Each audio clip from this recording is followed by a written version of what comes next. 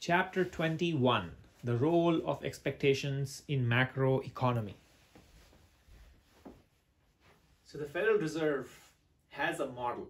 It has a model that takes in data from the past, and it also has data that it takes in from the current macroeconomic indicators, the monetary indicators, and then they factor all of that, and then they have expectations of what the 1 year, 2 year inflation is going to look like, what the unemployment rate is going to be looking like. So these expectations that the Federal Reserve has, the same expectation the general public, you and I, would have, the businesses would have in terms of like, what would be the inflation? Would it be cheaper to borrow money from the Federal Reserve? Would the interest rate be low? So these expectations that you and I as public have, the businesses have, from the central bank, expectations from the central bank play a big role in terms of how the economy works, and the role of the central bank in setting the right expectation is very crucial. So prior to the theory of rational expectations, there was this adaptive expectations. Adaptive expectations basically saying the Federal Reserve, when they make decisions in terms of what interest rate to set, what employment rate they are going to target, or what inflation rate they're going to target, they just looked at the past data. And then as the past data got worse or got better, they used to adapt. So that's why it's called adaptive expectation. But that had a big flaw. It didn't look at the current, indicators or the expectations that people have, the consumer expectations. And so there was a new theory of rational expectations, which basically says, look at all the data, not just the past data. Look at the past data, but look at the current data, but also look at the future expectations that the people have built, right? Because the monetary policy, the government fiscal policy, all of that should be looked into to build a rational expectation model, which is basically saying, give me the latest and the greatest optimal forecast, right? So this model that looks into all of these aspects of what is the past data, inflation rate looks like, what's the current data, what's the future expected changes, how is the government fiscal policy doing in terms of budget, deficit, what's the monetary policy, central bank doing in terms of interest rate. When you look at all of these things in combine, you get to theory of rational expectation. So this theory gives out a model that is most accurate in terms of predicting the future. But will it always be right in predicting the future accurately? No. But it will be much better than just looking at the past data that the adaptive expectations model did, right? So one key thing to learn is that when government changes certain policies, or when the central bank changes certain policies, those policy changes the expectations of the consumers and of the businesses. If those policy changes are in the positive direction, meaning those variables, like let's say the political party in power, they constantly reduce taxes, right? And suddenly they stop reducing taxes, right? So then that is a change in a variable, which is a variable of reducing taxes. And so when such a change happens, when such a new information happens, the future expectations of the people change. They all of a sudden no longer will have the disposable income to spend. And so their future expectations of the public, of the industry, will change. And when that changes, the model changes. So that was what the Lucas critic was, which basically says, hey, if you just look at the data with the current and the past, even with the rational expectations model, but if you don't look at the structural changes of how the public is feeling, how the public is incorporating the changes, how the variables are changing, how the public response is changing, then there's a problem. So you're missing out. But if we combine all of this, then we get a model that is powerful, right? It can at best predict the future much more accurately, not 100%, but much more accurately. So this is what is the core. If we get the right model, then the Federal Reserve can set the right expectations of inflation, of unemployment target, and other pieces, right? So isn't this all simple? Like you just have all the data, you have the right model, just set and move forward, right? But there's this problem called time inconsistency problem with this. And I'll explain you this time inconsistency problem with an example that's in the textbook. It was very good, which is, let's say, as parents, when our kids they demand something from us that is not good for them, so we typically say no most of the time. But in public, the kid might throw a tantrum, and you want to just quieten them, so you just give in to their expectation, right?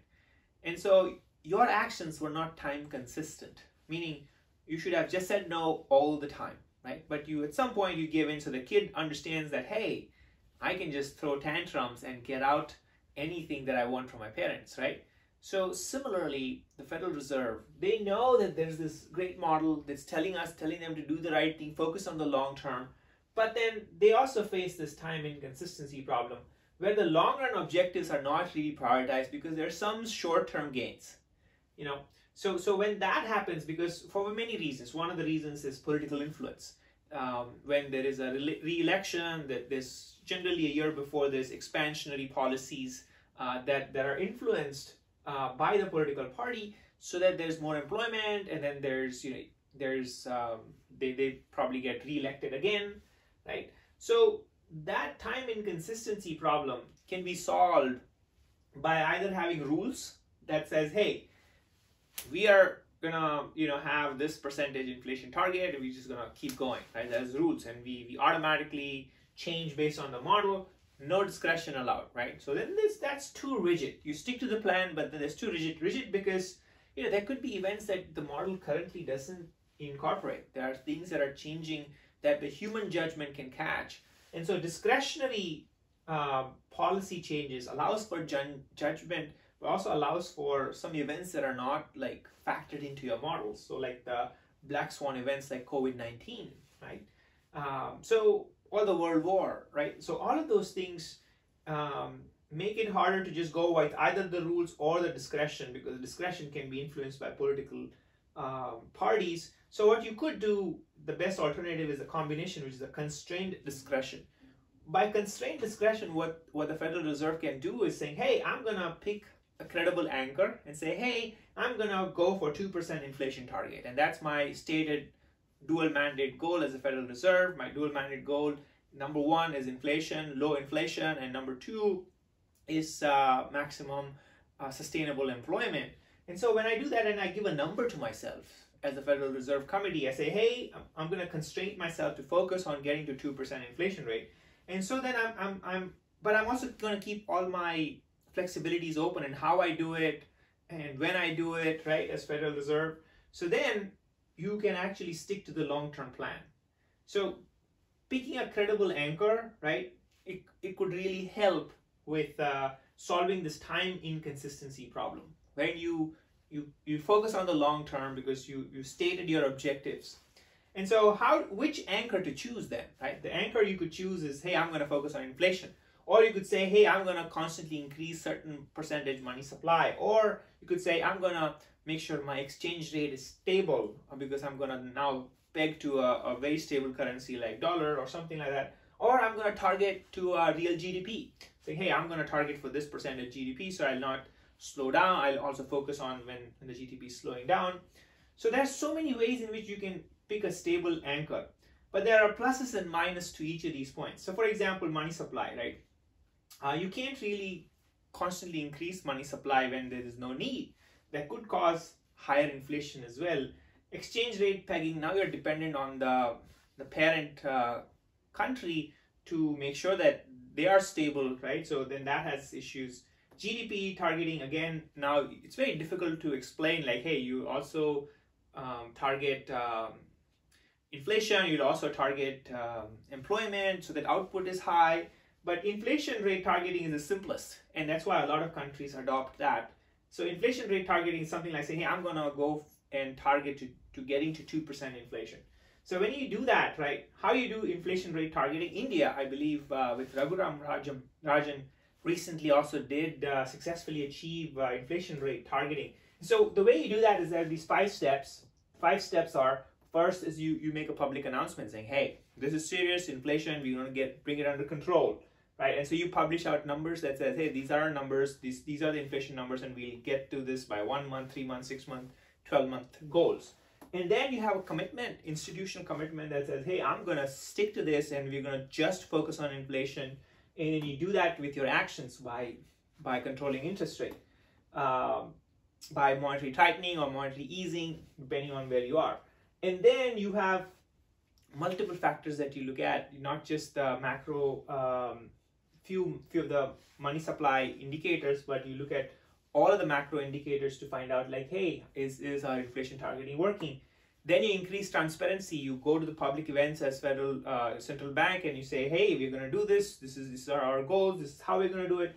And then you increase your accountability, saying, hey, are we achieving the goals?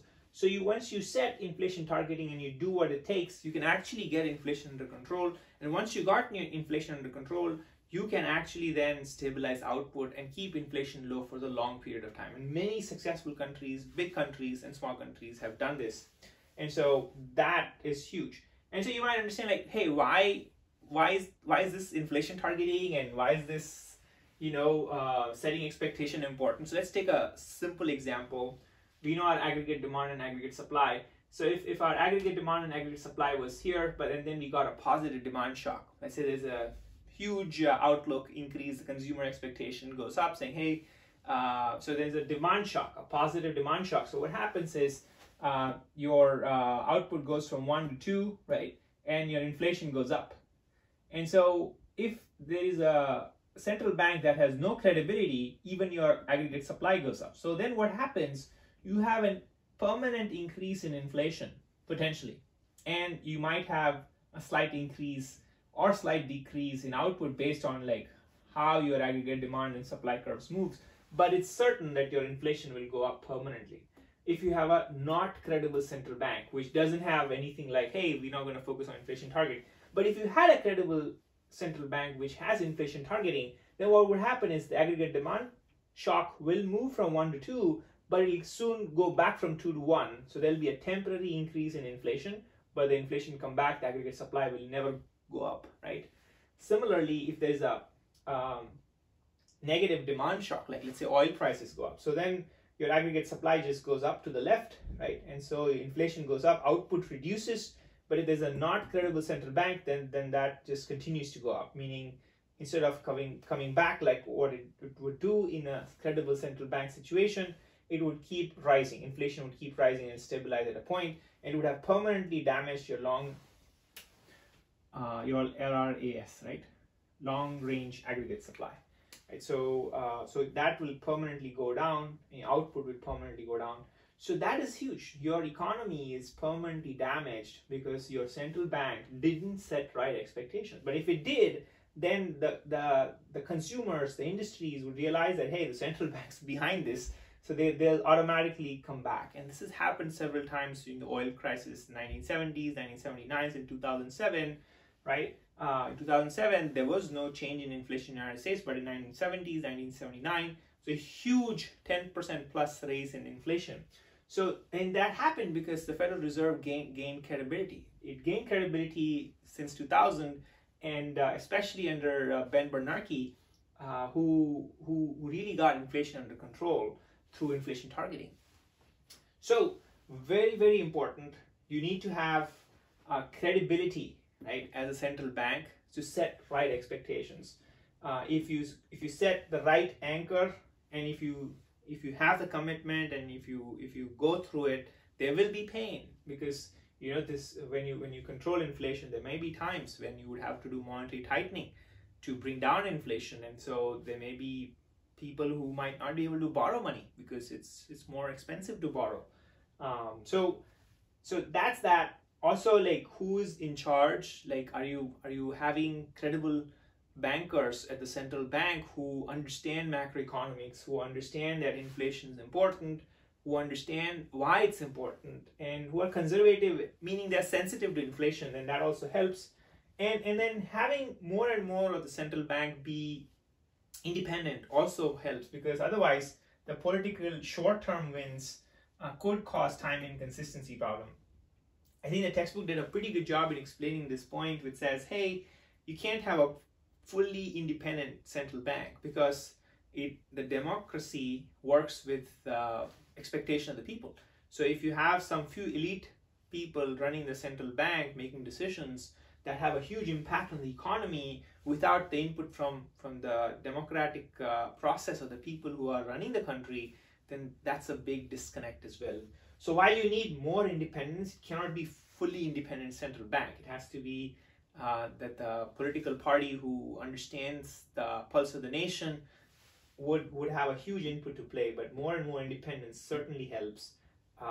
But I think the balance of power needs to be there in such a way that the country is not permanently damaged, but at the same time the goals are being hit. So very, very important chapter. If the central bank can build credibility, if the inflation is brought under control, then we've studied in the last 20 chapters how people's expectations around like investments goes up, right? They feel that the prices are not just suddenly changing. My interest rate is stable.